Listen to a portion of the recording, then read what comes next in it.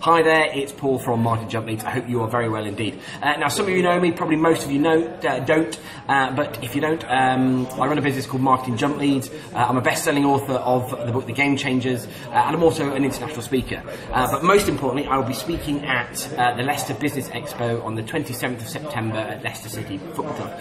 And I just wanted to jump online quickly just to give you a quick kind of précis of what we're talking about, because with all the kind of experience, all the sort of the hundreds of businesses I've worked with over the last 4, 5, 6 years, what has become really obvious is that business growth is not an art, it's not even a science. You know exactly what you need to do to make your business grow to where you want it to be, but the simple truth is that most people aren't doing it.